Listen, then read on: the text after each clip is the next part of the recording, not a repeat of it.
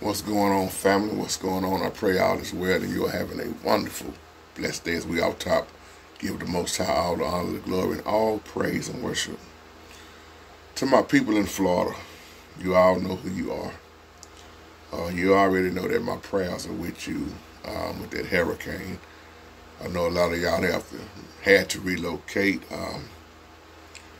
2.5 million people are without power. Some without homes. I've been in real deep prayer this morning for everybody. My heart goes out to you.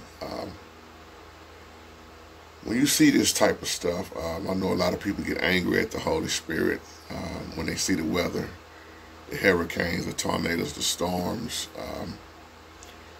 But I'm going to say this because only a few people really understand when I say this.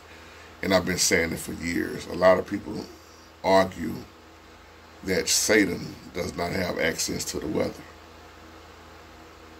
that he does not have that kind of control. When you go back to the account of Job, yeah, he was allowed to mess with the weather. He is also known as the prince of the power of the air. I always say, even when Yahshua was on that boat, did Yahuwah cause that storm on his own son?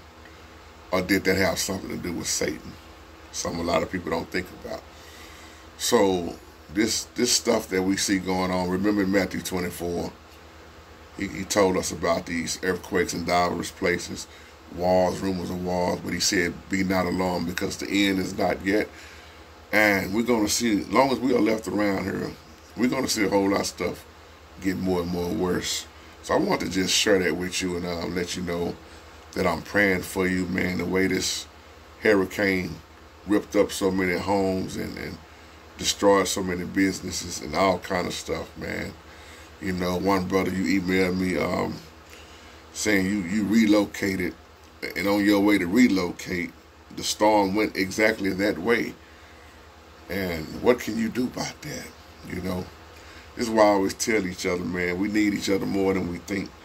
And I thank the Most High for people who have opened up their homes to help others. Y'all know I'm going to do all I can on my end, to help people. I don't care if it's just food, clothing, helping out, man. It's you never realize how many people truly need help in this life, and I have a big heart to help people, but I'm also cautious with my spiritual discernment, also using that because there's a lot of people playing games out here, lying, just trying to get over on you, But family, I'm just asking us all, I know y'all stay in prayer like me, but let's continue to stay in prayer and lift each other up, in these trying times that we're living in.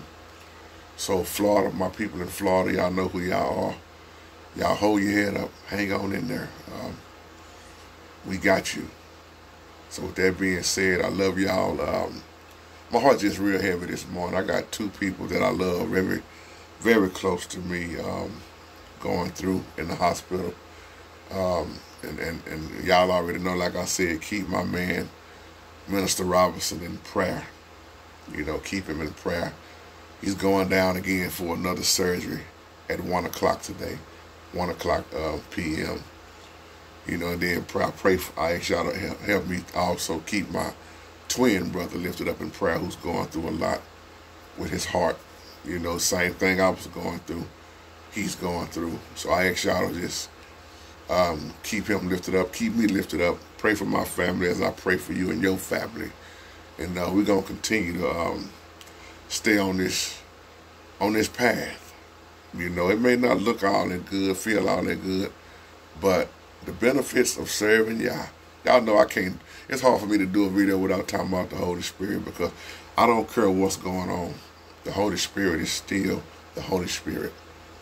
And I thank you, Father, for the Holy Spirit. Thank you for you. Thank you.